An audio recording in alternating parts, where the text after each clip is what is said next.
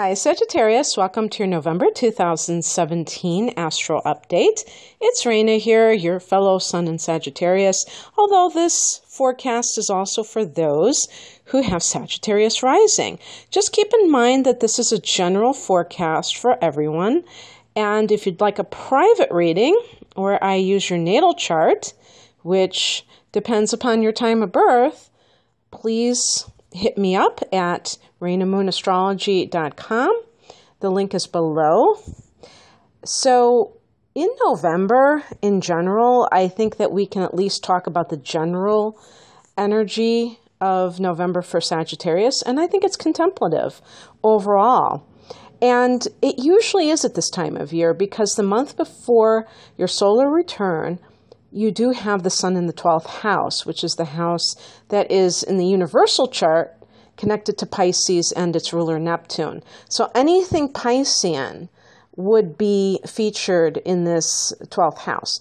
Dreams, past lives, so the karmic issues, psychological issues, issues involving how you trip yourself up. So it's the house of undoing, substance abuse, any kind of other types of bad habits that do not serve you. That's all wrapped up in a nice little complex bow in the 12th house. And because it is a water house, it is internalized. It is passive. It's a feminine energy. It's not out in the world trying to push your agenda. It's reflecting on things. It's less active. It's more passive. So the sun is there. Mercury will be there until the 5th. So Mercury has been in this house starting in October and coming into November. And Mercury is our reasoning, our thought process. And when we are like that in the 12th house, things are irrational. And I'm not saying that in a bad way. They just are about illogical things that deal with the spiritual realm. The spiritual realm, because it doesn't connect with the physical self, like its opposite house, the 6th house does, tends to involve things that we can't put our finger on, so intangible things.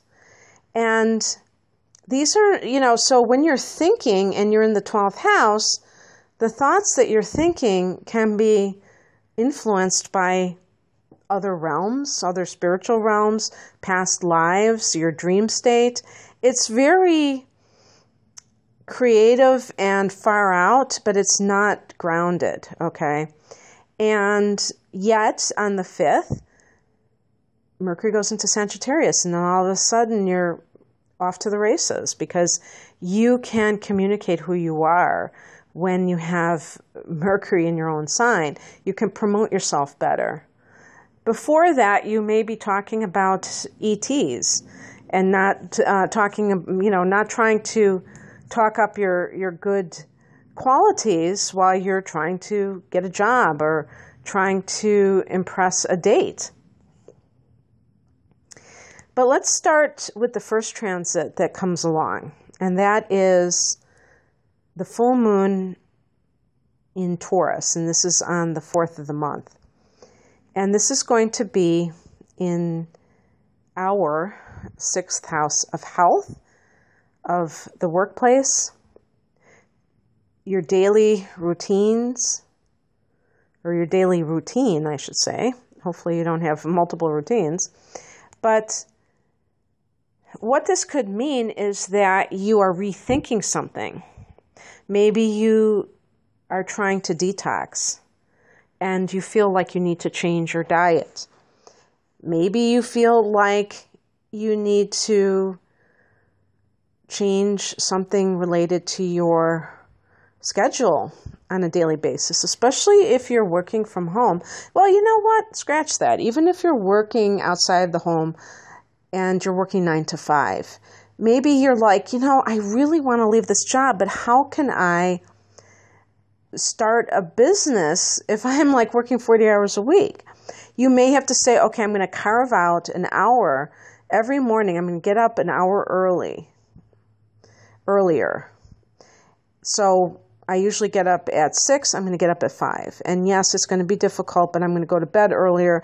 And you're just kind of like playing with your schedule.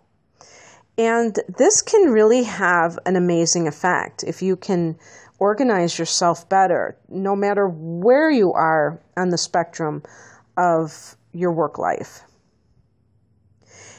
The full moon sometimes is just like dismissed as ending a job, ending a certain health routine that you were doing. That's the simplistic way of looking at it. The real way is to note that the full moon is a time of abundance, is a time of fertility and creativity, therefore.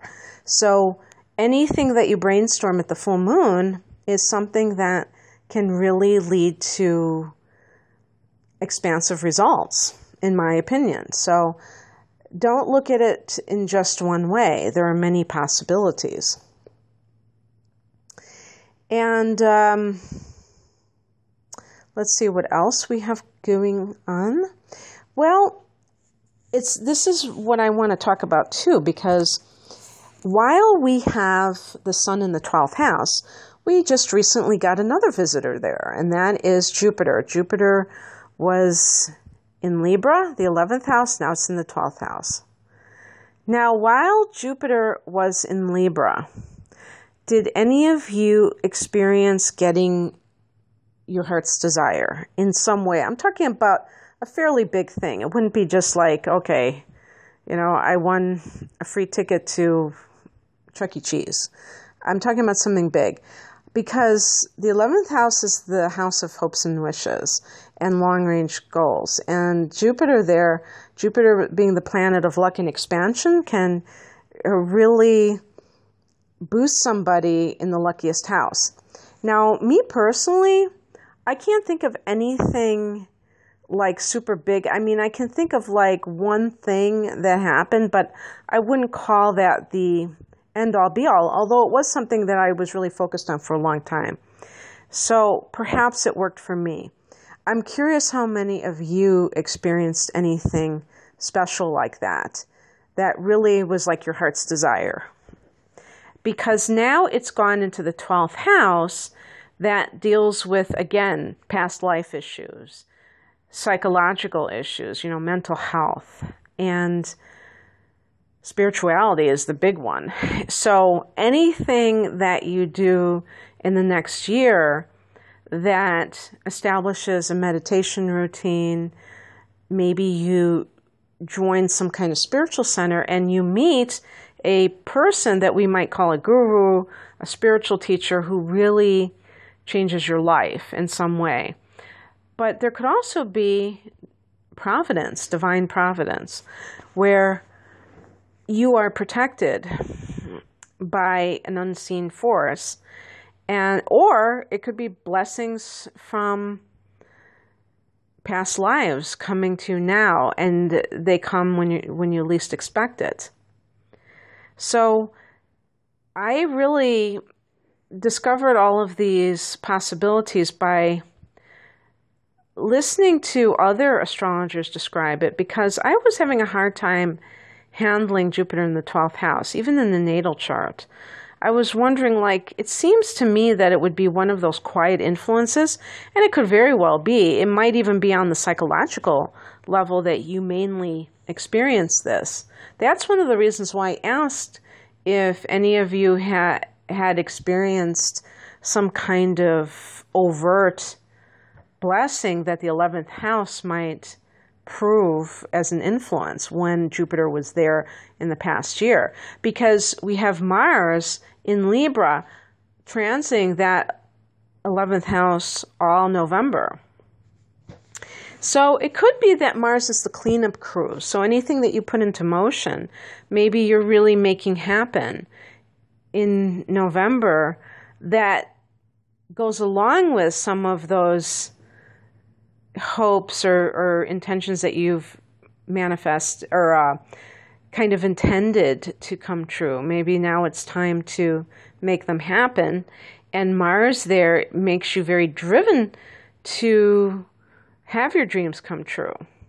I find it very interesting, the sequence of the 9th through 12th houses, because you have the 9th house, which deals with your philosophical framework, and the 10th house is the house of career. So those two houses indicate how you view your life, what is your life philosophy, and how you go about expressing that in the world. And the 11th house is an extension of the 10th house, but not necessarily simply your career, but perhaps like with your North Node, the soul's mission, or just your heart's desire that has nothing to do with making money. Maybe it has to do with just fulfilling a certain dream.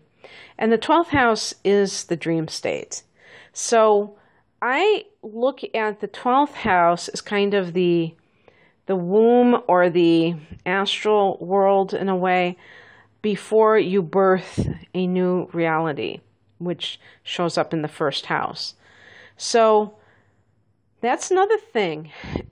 Have heavy dreams. I mean, dream big in the next year, Sagittarius, and really place your orders, put in your orders to the universe on what you want so that they can be manifested, especially when Jupiter goes into our sign in November of 2018. And so we have this year to really kind of get all those seeds planted. And that doesn't mean that you're not going to have a harvest, but at least utilize that 12th house as a mystical place that is not a worldly dimension, where you can really meditate upon what it is you want, visualize it, and plant seeds of intention. Okay, so we've got that happening. There's going to be a new moon in this sector on the 18th. So it's just like kind of a continuation of new beginnings with things related to the spiritual dimension for you in some way. Who knows what that could mean for you personally. As I say, Mars is in the 11th house, and you have Venus in that 11th house as the month begins, and then on the 7th, Venus goes into Scorpio, so that's your 12th house again.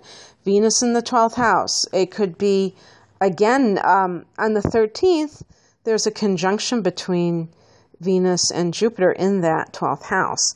So that could be the date of getting this karmic payout. You know, just keep that date in mind. You never know what might transpire. But also, there could be some kind of soulmate issues coming into play. Some kind of, what shall we say, any kind of twin flames or just karmic relationships in general.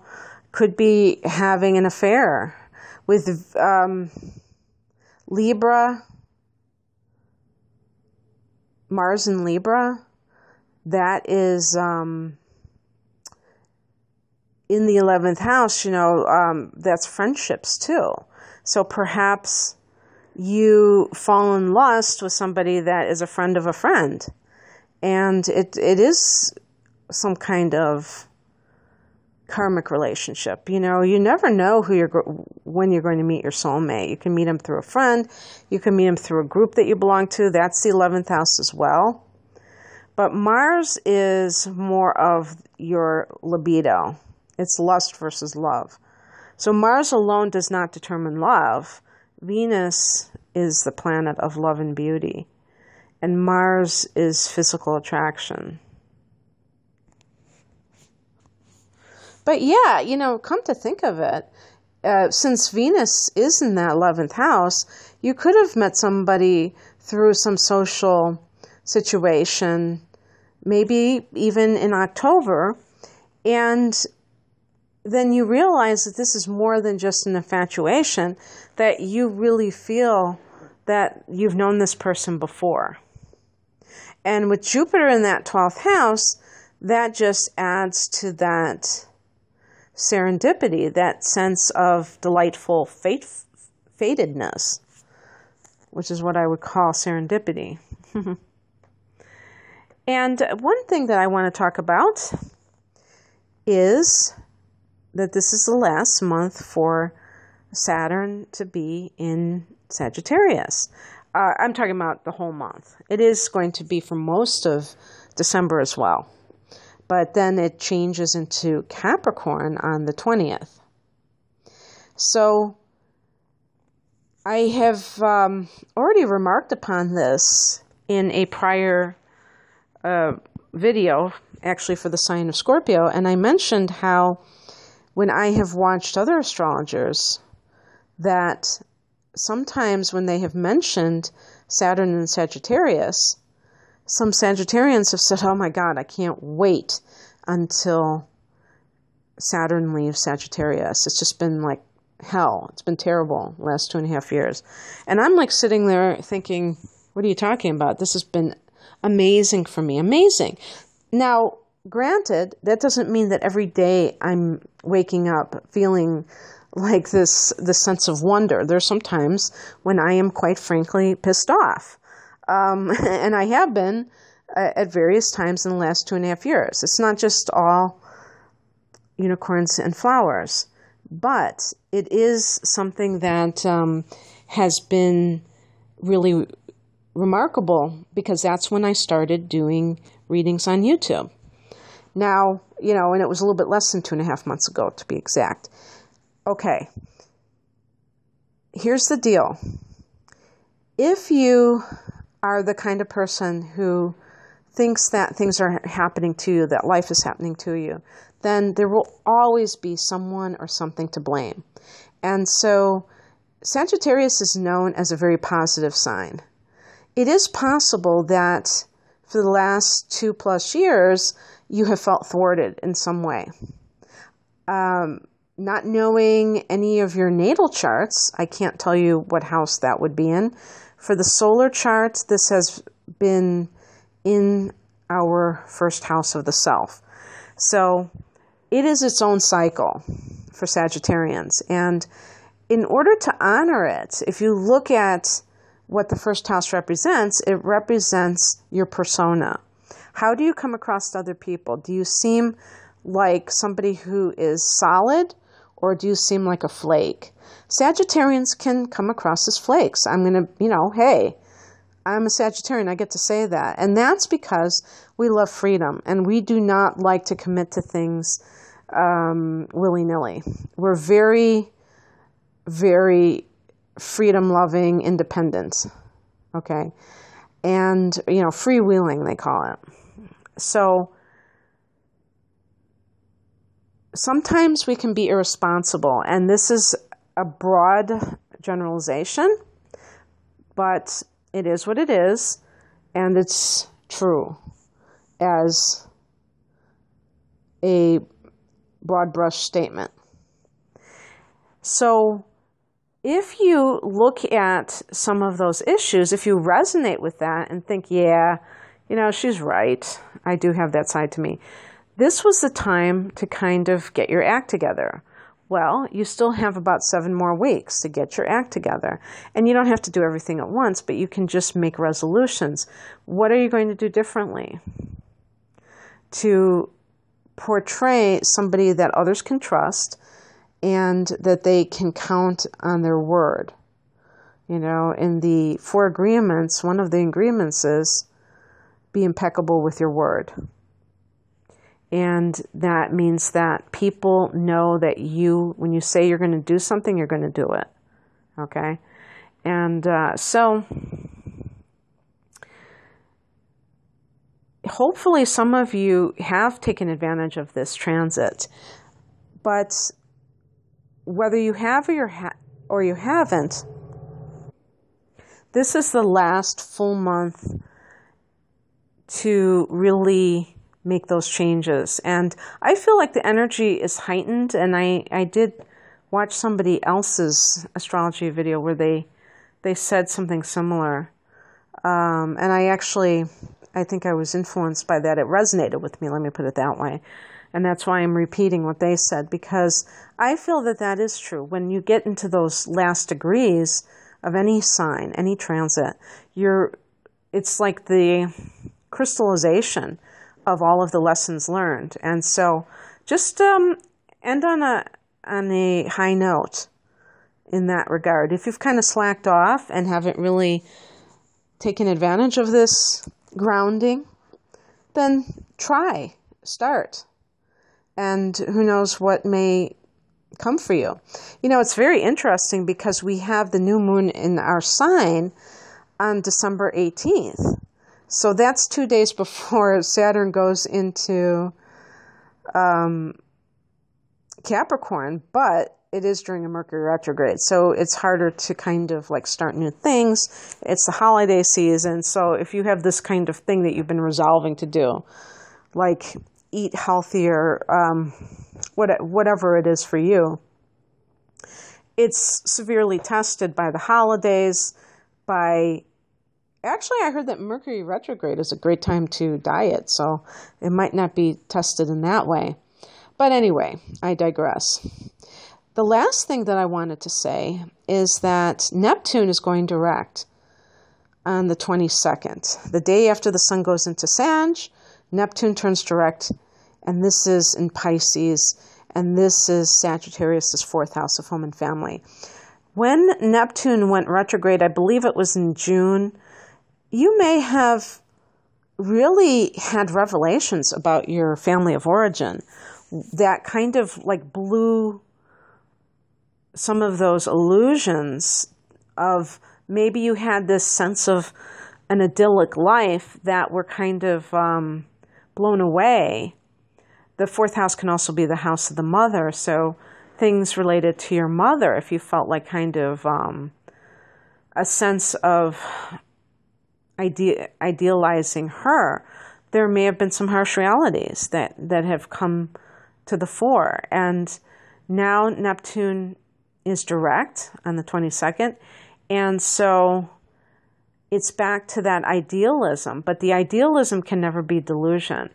That's the only challenge, is that you have to be able to see things as they are, but don't allow the reality to discourage you. Because, again, just like Saturn is seen as a heavy, Neptune is seen as this negative influence that creates a lot of confusion in people's lives, depending on what house it is, or depending on the kind of angles that it forms, especially, the challenging angles. But even the positive ones, if Neptune comes in contact with it, sometimes it's not considered very good.